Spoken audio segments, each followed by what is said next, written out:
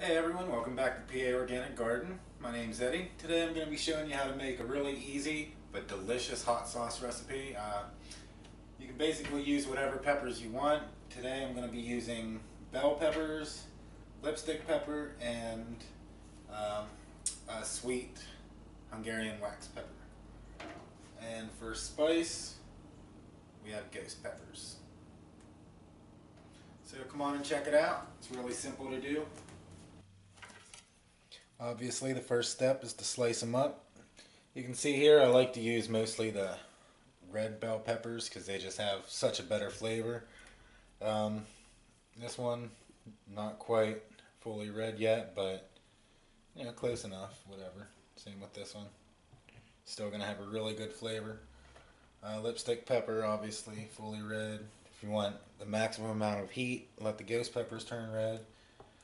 And usually people eat these when they're still green, but I like a little bit of red in them just to, you know, enhance the flavor a little bit. Obviously, the riper they are, the more flavor they have. Then this part's pretty simple. Just cut the peppers. You know, cut it up in decently small slices. Toss it in a food processor. Obviously, you're not going to want any of the seeds, so you can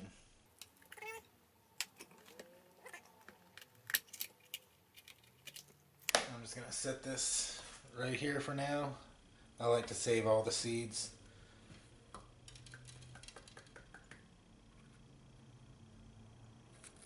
This part right here of the bell pepper, I don't really care for that, so I usually cut that out of there.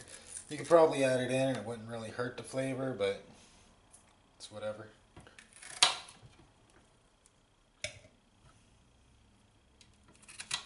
Again, just cutting it up into chunks. Throwing it in the food processor.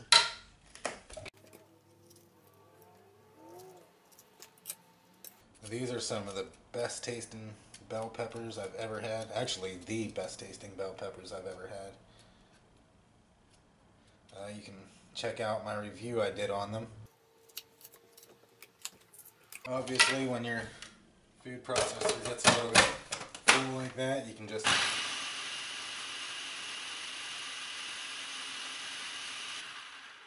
go like that and grind it down a little bit.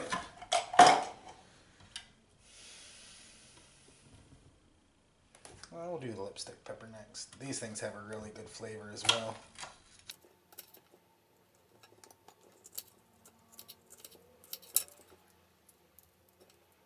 And I'll keep that separate so I remember that's a lipstick pepper.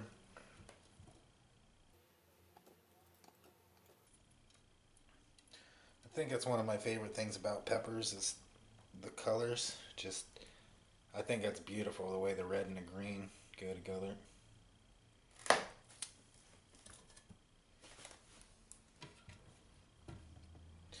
Get another bell in here.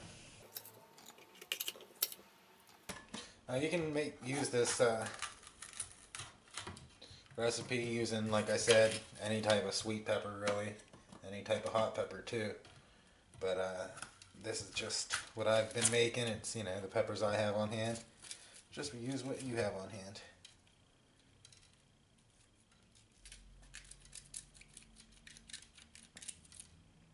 I actually want to make a batch with just lipstick peppers, no bell peppers.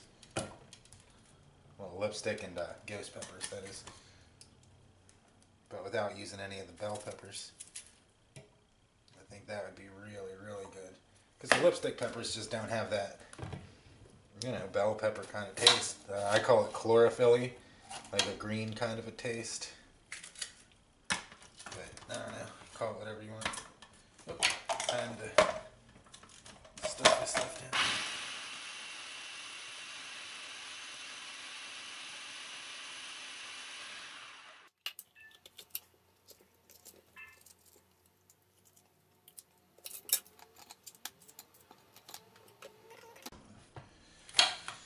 down. And for the wax pepper.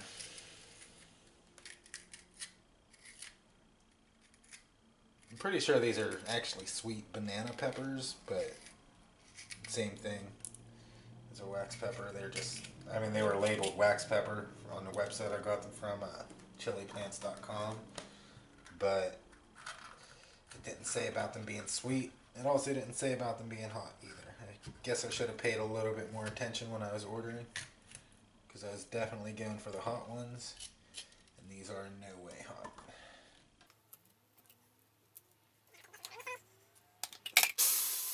You want to really blend it all up well.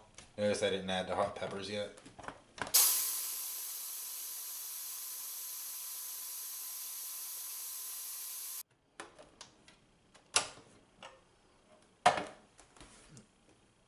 I'll let you all see how liquidy this stuff is, because these peppers are so juicy.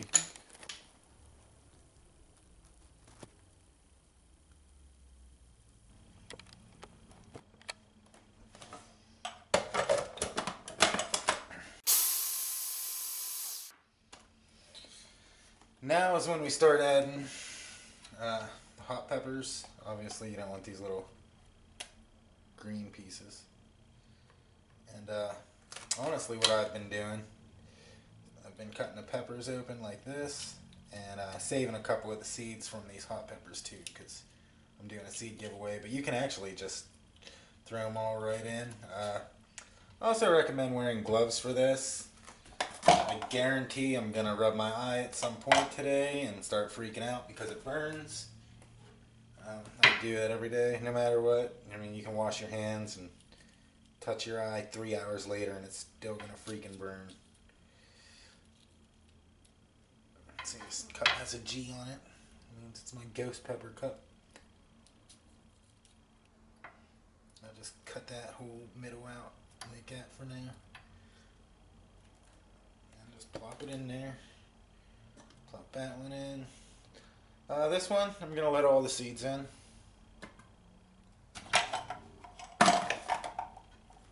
blend it up. I got a couple other things here. Some onion. I got one. This is a Chadwick cherry tomato. And then a little bit of garlic. You actually only need like 1 clove of garlic. Just one little, break off one piece. This is I'm not sure what type. It's a soft neck variety. Pretty spicy. I like it. Gives the hot sauce even more of a bite. But just make sure to peel off the outside layer. Throw the clove in there.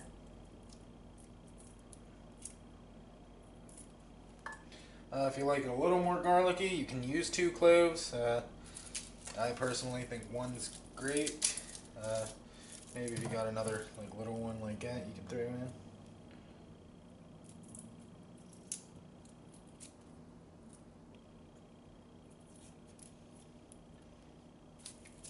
So there's that. The tomato, obviously, I take all the seeds out of it, just like that, boom, boom, that easy. Plop that in, same thing with this one, just boom. I guess it's more squish squish than boom boom, but you get the idea. Just throw that in there, grind it up again while you're getting your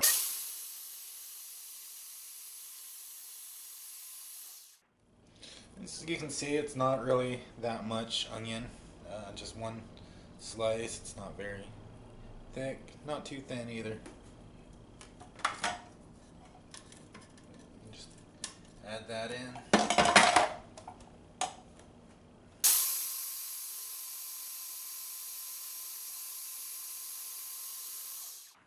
See, the key is a lot of blending. We're going to throw in a little bit. I'm going to use probably, I'd say about a tablespoon's worth of honey. Just kind of rough estimate. Whoa. It's definitely enough. This has a little bit of everything in it. You can use sea salt here. Just not much at all. I'd say like a pinch. That helps bring out the taste of the bell peppers. And again, just grind it.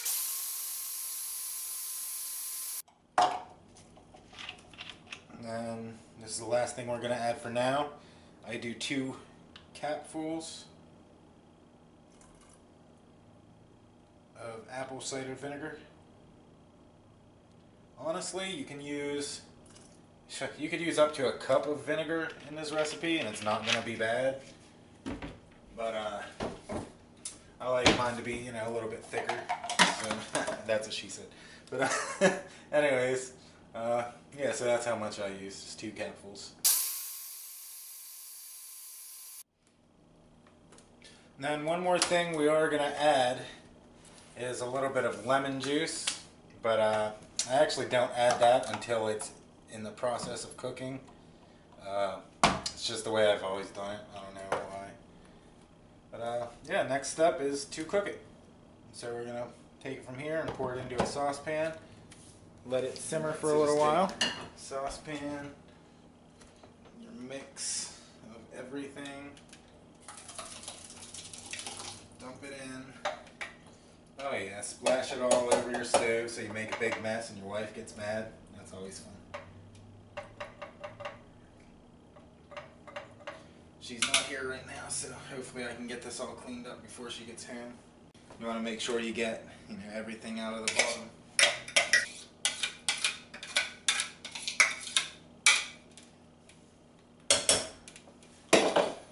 Now what I'm going to do is just turn this on at a really, really low setting.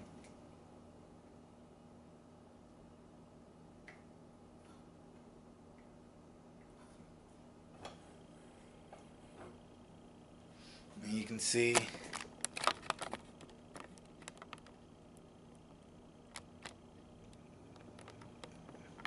it's pretty low there.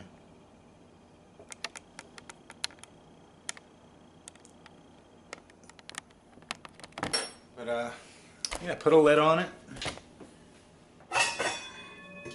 Whatever fits. That one kind of works. We'll go with that. And there you have it. You want to let this simmer. My clock says it's 5:21, so around 10 till 6. I'll probably stop it. But until then, you just want to come out every couple of minutes, give it a little stir. You don't want anything to get, you know, burnt to the bottom of the pot.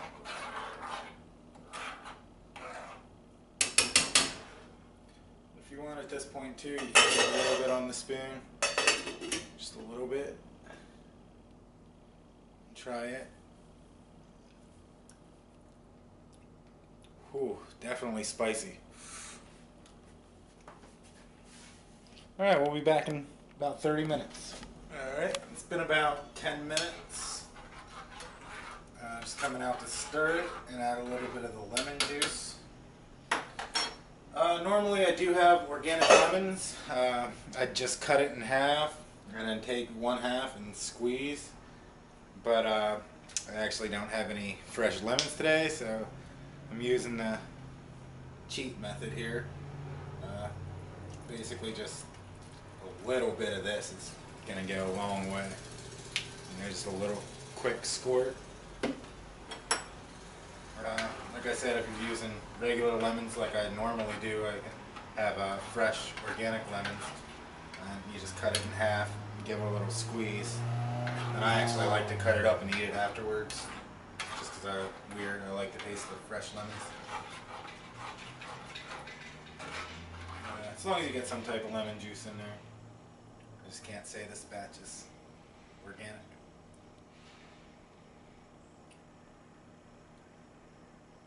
Oh yeah, this sauce definitely has some kick to it.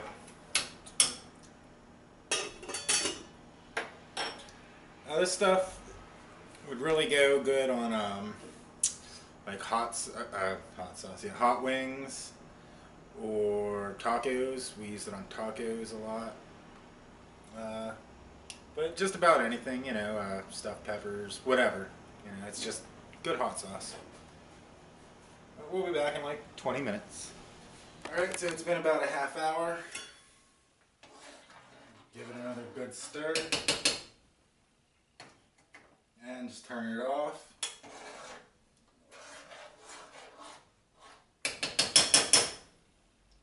Put the lid back on. And now all you gotta do is wait another 20 minutes, half hour. Just enough for it to cool down so you can put it into the blender and break it down a little bit more. So I'll see you back here in about 20 more minutes. Alright, so it's been about another 20 minutes. Sauce is not really cooled down. It's still actually steaming a little bit, but it's not as hot as it was. So I'm going to take the lid off, give it a little stir. And you may notice here I actually have the food processor put away, and I use a blender for this part. It just gets a lot more liquefied than a food processor ever does. But it's good to use the food processor for the first step because it actually breaks down the peppers a lot better in the beginning. Whoop! And my spoon just fell into my sauce. So now I gotta get another spoon or fork because I don't want to put my fingers down in there.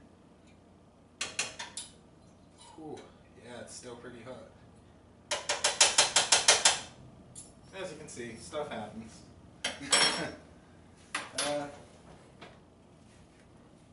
Now you just take it, and I'll show y'all what this looks like at this point.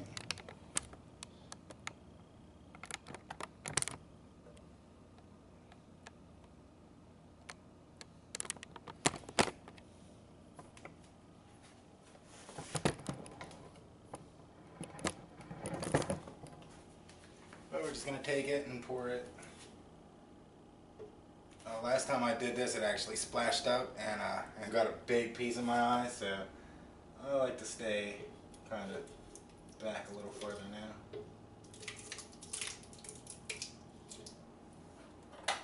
Helps me get the spoon too.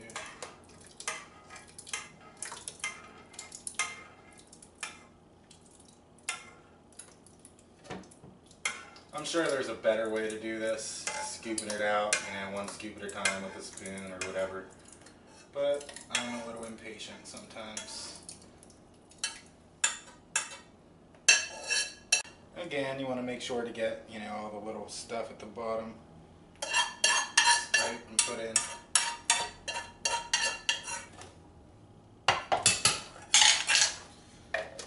And you get the lid on. I actually lost the top piece for this, so I just have this little white thing I use, and hit liquefy on the board.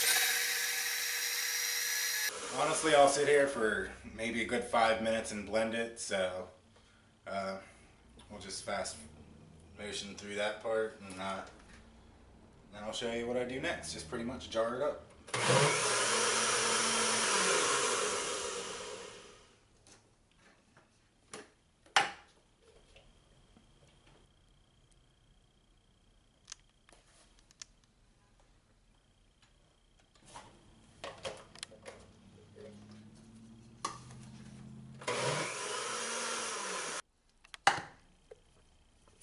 You can see, I don't know if you guys can see the little bit of steam still coming up.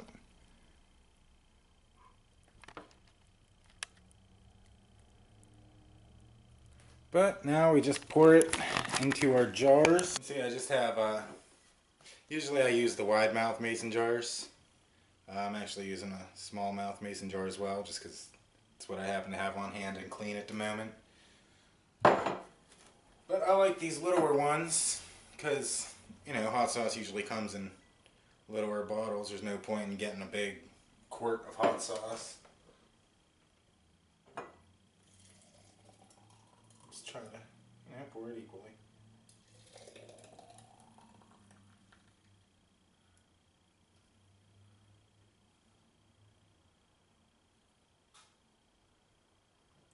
Tell me that's not perfect. 2 pints of hot sauce right there. like I said, if it didn't quite make the 2 pints, you could have always added a little bit more vinegar to get it to equal out. But I've pretty much got this down. I've made enough. I'm just pretty much able to just eye it out until. But yeah, that's about it. Now I got 2 jars of hot sauce here. And I'm sure you guys are familiar with canning things, you know, boil the lid, put it on, and then you can either, you know, use a pressure cooker or a pot of water. But yeah, it's really not too difficult. About an hour and you got some really great hot sauce. That's about it for today. I hope you enjoyed this recipe. Thanks for stopping by. Don't forget to subscribe, and I'll see y'all next time.